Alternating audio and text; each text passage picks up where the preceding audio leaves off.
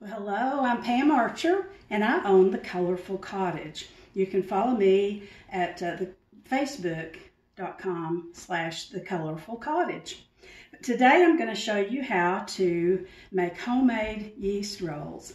These are the best yeast rolls that I've ever tasted, and I've used a lot of different recipes, including my own mother's, for many years, and then I found this recipe and I absolutely love it. It's easy to do, it's simple, and it makes a lot. I think this recipe makes about 48, somewhere around there, 48 rolls. But today we're going to do something special. I'm going to add on the end of the video, I'm going to have how to make sweet rolls or cinnamon rolls out of that as well. So the first thing I'm going to do, I washed my hands and I preheated my oven on 350 just for like 5 or 10 minutes, and then I turned it off. And that gives the stovetop a little bit of warmth, so when I'm ready to let the yeast rise, it rises pretty quick that way. Now, what we need, always assemble your ingredients first. And I'm going to be using bread flour, and I've already got it measured out. You need about probably 9 to 10 cups of bread flour. I like to use Pillsbury. That's what I found to work the best, but any bread flour will be fine. And you use that because it's a lighter texture than either of the other flours like wheat or self-rising or plain flour. Then we'll be needing sugar. You'll need 3/4 cup of sugar plus 1 tablespoon. Then you'll need 3 packages, or I think it's about 3 tablespoons if you're buying yeast, dry yeast, in a bowl. I mean, no, excuse me, not a bowl, you know, the little jar. But I usually buy the packets because this is the exact amount of yeast that I need. And this is not the fast acting. You do not want to use the fast acting on this recipe. This is the active dry yeast. So we need that. You're going to need 1 tablespoon of salt, just plain table salt, 1 egg. You're going to need 1 stick of butter. I like to use Land O'Lakes, and I use salted, so salted butter. You're going to need 1.5 cups of whole milk. Now, skim milk and low-fat milk, 1%, you need the fat in the milk to make these rolls good, so whole milk. And then we're going to put, I think that's all the ingredients we have. So we're going to get started. I've already washed my hands. So the first thing we have to do is let our yeast get bubbly. So I'm going to put 1 tablespoon of sugar in the bowl. And when you're making anything that has yeast in it, any kind of breads like that, only use metal or glass. You can use wooden spoons or wooden bowls, but never use plastic or anything like that. Only glass, stainless steel, that sort of thing, because the yeast just won't rise in it, in anything else. I've tried to make it in plastic bowls and it's not going to work. So I need to add 2 cups of lukewarm water. Now this is an important step too. You don't want your water too hot. You don't want it too cold, just tepid. So I'll go over here and I'll have to play around a little bit till my water I'll turn it to hot and let it get hot, and then I'll turn it back. And the only way I can describe lukewarm, if you're not sure, it's warmer than room temperature. Like you drink water at room temperature, it's warmer than that, but it's not in any way hot. So now it's starting to get warm, and I don't want to get hot on me, so I'm going to cut it back. And I usually test it like you would a baby's bottle. If you ever tested a baby's bottle, maybe a little warmer. This is something you will have to play around with to get it right. Okay, that's about right, I think. Just before it gets hot, that's what you want. You're going to get 2 cups.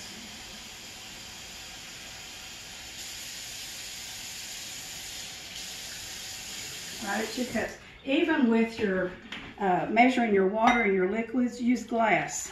Don't use the fiberglass ones. Now I'm just going to take the end of my spoon and stir that up just a little bit. Let that, it won't dissolve fully, the sugar won't. I need to mix it up just a little bit. Then I'm going to cut my packets apart. And on these 3, there's a line that shows you where to cut. And for me, I'm a messy cook, so I cut them apart and shake the yeast down in the pack because you want every bit of it. And I'm not cutting that in the floor. I actually have a trash can down here. So I'm going to sprinkle that over the top of the water. I'm making dinner tonight for a family that they lost their son last week, their 41-year-old son. And in the South, when you hear of someone who passes away or you know, has some kind of tragedy, you take food. So I'll be cooking the meal to take for them tonight. And homemade rolls are my specialty, so I always include those in any meals that I take to people. So, got that done, and we're just going to set this aside, and you'll see it in just a little bit when it starts to get bubbly, but we need to give that time to work. So the next thing I'm going to do is I'm going to cut up 1 stick of butter into my, and that's the one thing I forgot, it's my knife. Let's take when I'm watching a live video and the person doesn't have their stuff together and I'm sitting there like, why didn't you have that out already? And here I did it. So a little gray, so I'm going to be better about that. So I'm just going to cut it up in fairly small pieces. Not too big. Butter. These are called buttery dinner rolls, and they really, they're not low fat, but they're wonderful. And next I'm going to add 3/4 cup of sugar. This is probably about 50 years old or so. It's a old cup measure. But I like, when I'm measuring things, I use a set of cups so they all measure about the same. So this is a 1/4 cup. I don't have a 3/4 cup measure. And I've gotten so used to doing it this way. I'll just use my little polka dot cup. Okay, now I'm going to get that out of the way.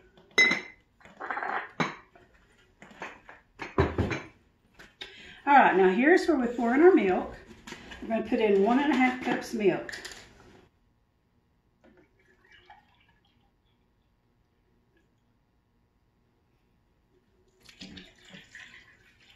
Very easy.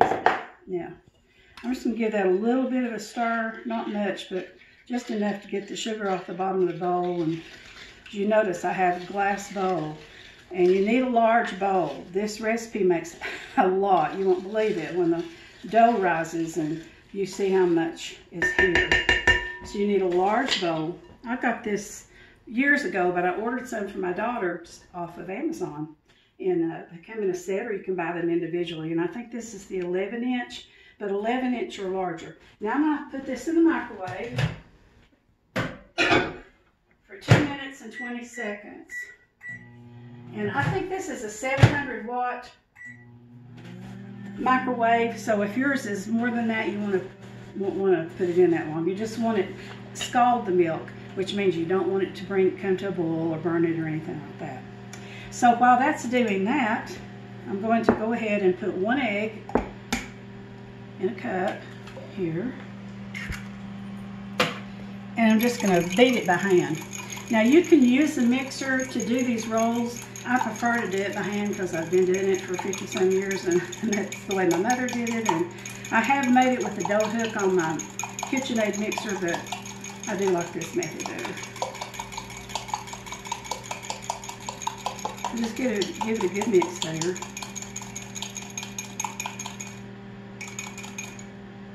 You also want to make sure that your room temperature is pretty warm.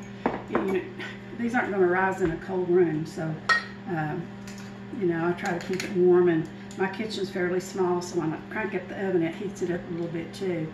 And I'm going to get my things here ready that I'm going to need to put in there.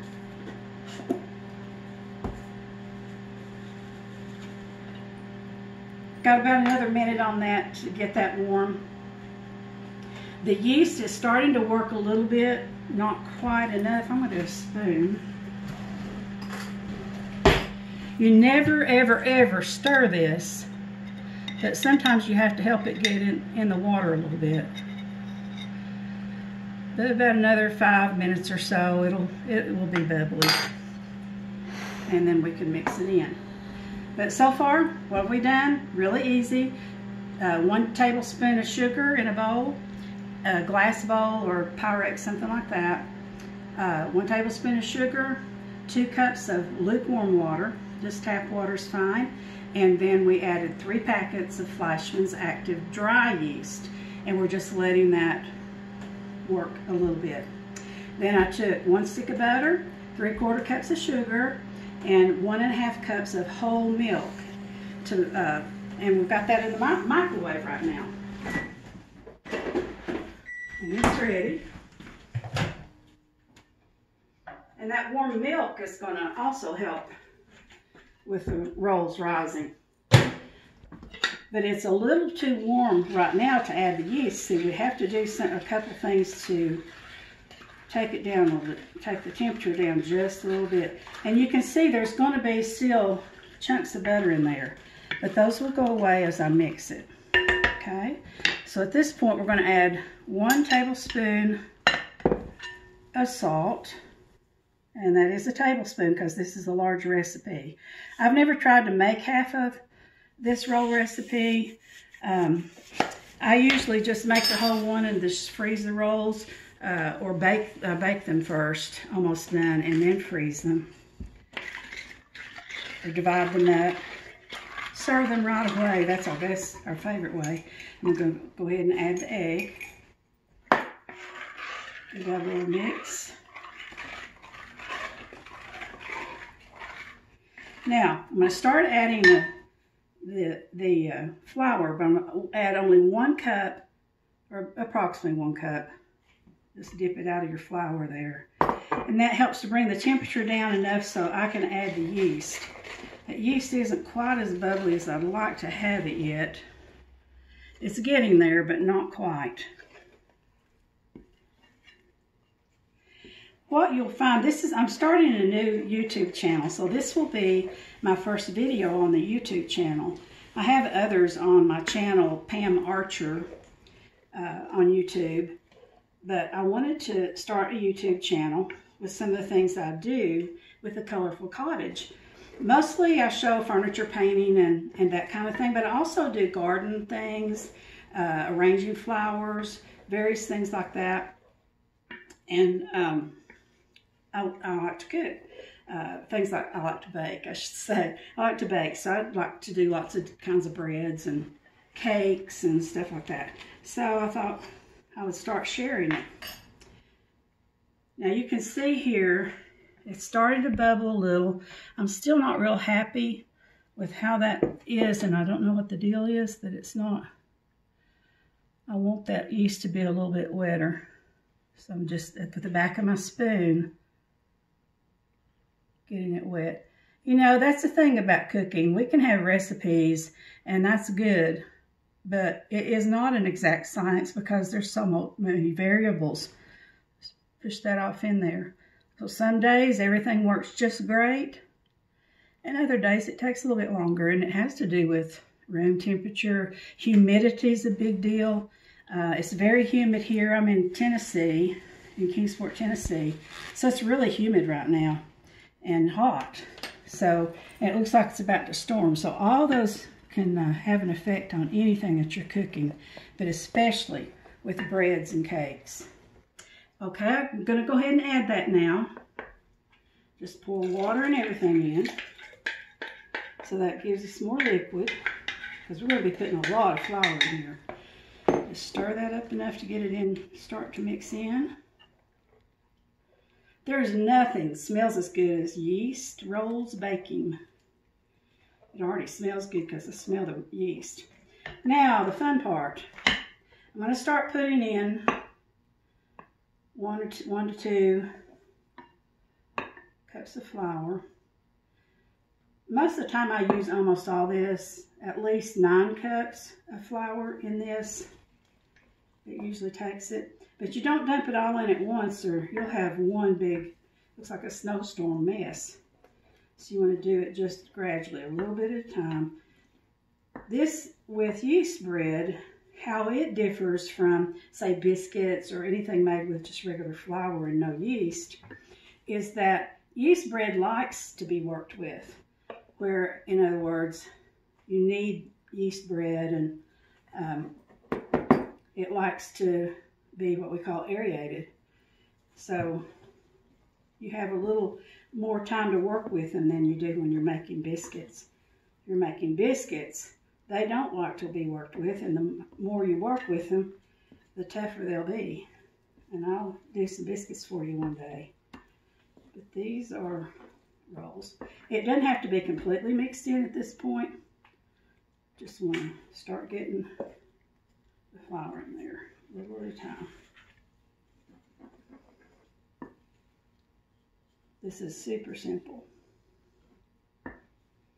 And the thing is, it feeds a crowd.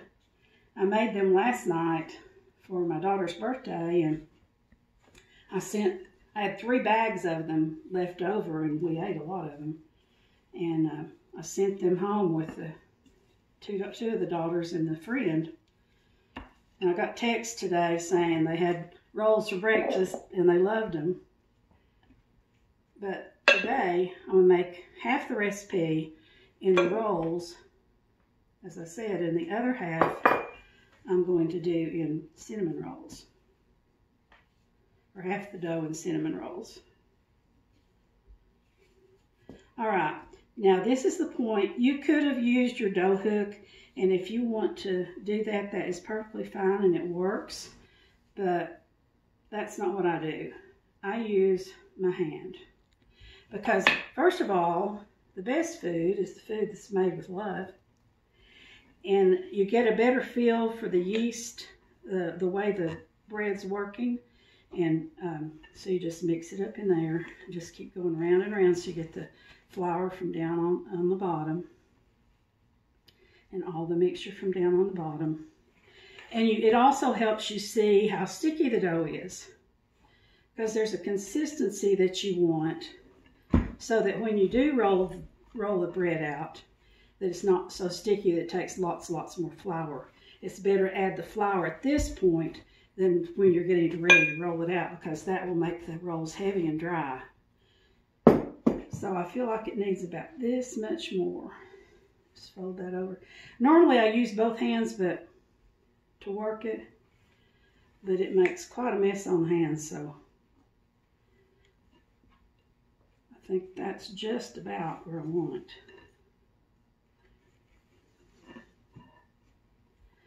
Get it off the bottom there. So it's quite okay that I've worked the dough. And it's quite okay that I've still got a little flour on the edges. There's no problem with that. So every single bit of it, that flour does not have to be completely worked in. Get most of it off my hands. My sparkling clean and sanitized hands, I might add.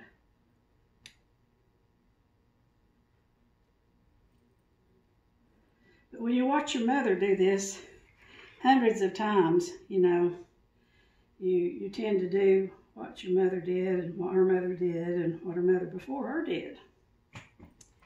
And in the South, we love bread, as you can tell.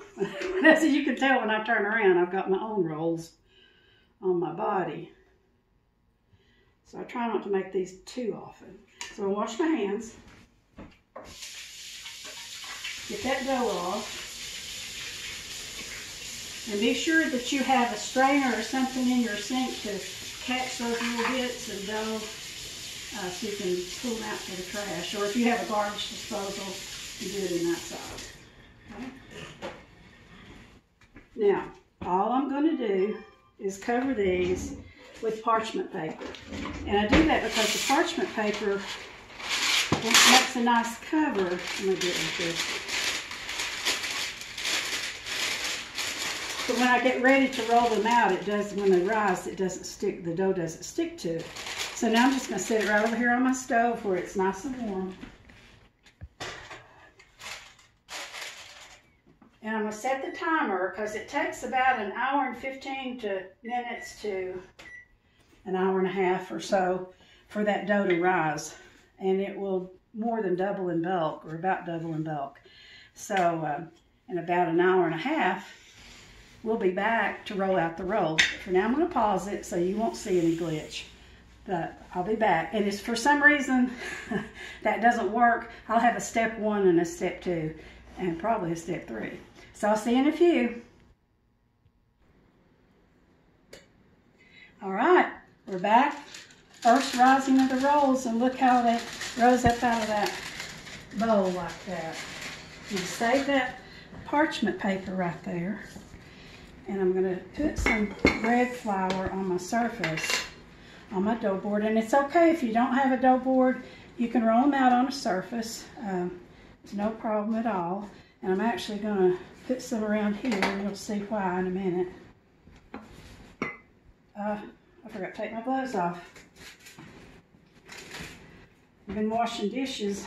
You can see my kitchen. I cook all over my kitchen when I cook, so it's quite a mess right now. All right, I'm going to dump this out on the dough board. Keep my hands. Actually, I'm going to get a spoon and get the rest of that out. Perfect consistency. You don't want to miss any of the dough, that's for sure. Okay, let's see. Been busy cooking the meal I told you about and running around in circles, so I was going to make some pork chops in a mushroom milk gravy. Bake those, and my pork chops were frozen solid, so I had to send my husband down, husband/cameraman, to the store to buy some more pork chops. So got a little bit frantic here. Okay, set that aside. Now I'm just on this right here, I'm just going to spread a little bit of the, you don't want to get too much flour on it, and you don't want to work this too much. So it's a, you can see there's a lot of dough here. And oh, it's going to make some good stuff. Okay. Now I'm just going to knead this just 5 or 6 times, not much. And then I'm going to divide it. And I've decided to divide, I just had an accident. Pause it, Chuck, and I'll come back. Sorry about that. I went and fixed my finger, and then I put a fresh glove on, so we'll finish this. What I was going to say is I'm going to cut just a little bit more than half, I think, for the cinnamon rolls. And then I'm going to cut them in. Actually, I'm going to lay that right there. I'm going to cut this in half and let it sit for a minute. Now, since they already set for a minute, well, I took a little break, I'm going to go ahead and roll them out. So once again, we don't want to get too much flour on the board or on your surface. And I do want to put just a little bit on my rolling pin. This rolling pin's also about 52 years old.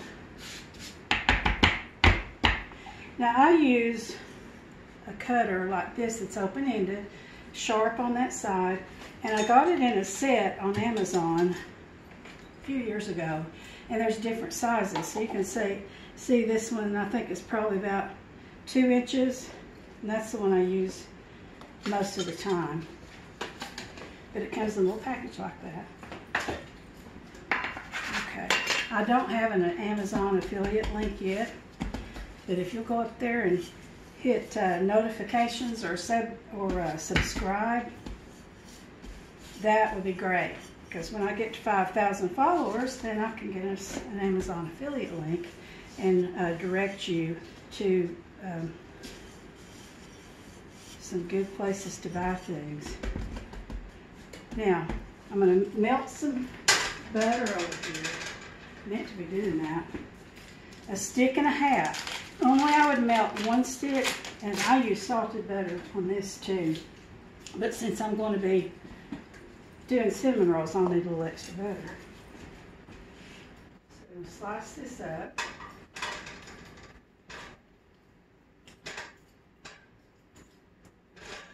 Let that melt.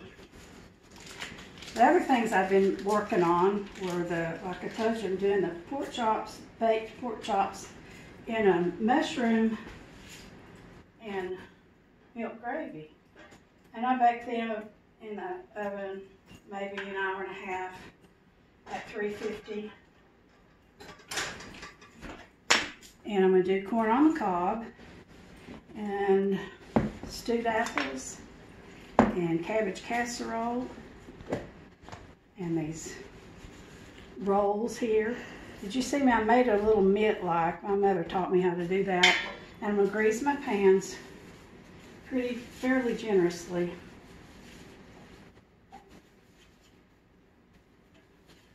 Okay, that's done.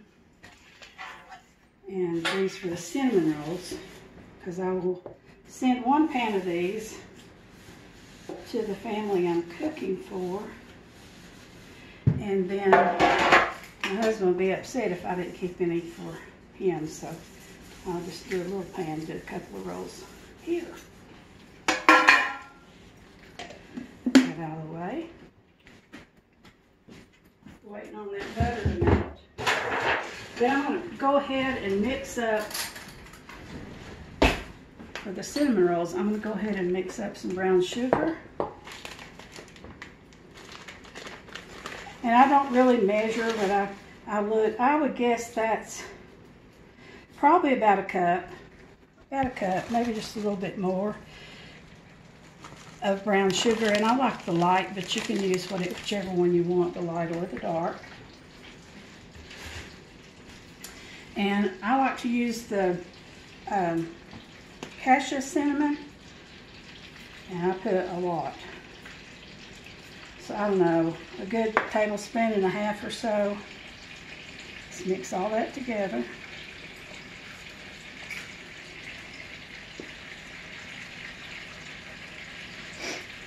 I go by how I feel when I cook. My butter ready? All right.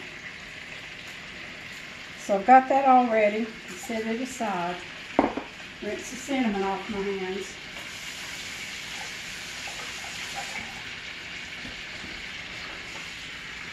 Bring the butter over here. So you wonder what you're going to do with that. Well, let's see. This is why they're called extra buttery rolls. So get me a little extra flour here to keep my flour on that. Start to cut them out.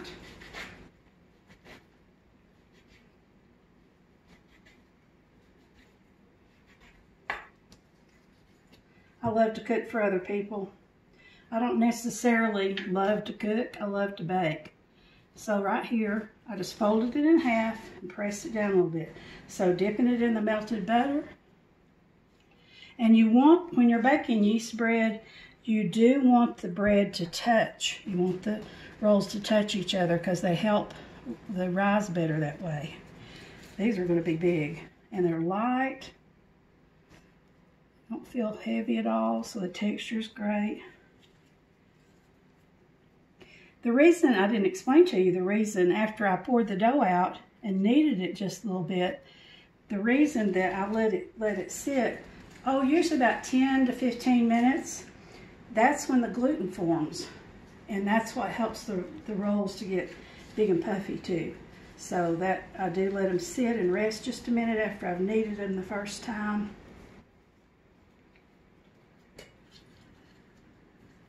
Now I'm just going to roll them out. And when I finish with this pan, I will just cover it with parchment paper again. And let them rise in a warm place. These rose for about an hour and 15 minutes, or a little less, because it's really warm today, and I had the oven on warm. I had them rising on top of the oven, top of the stove.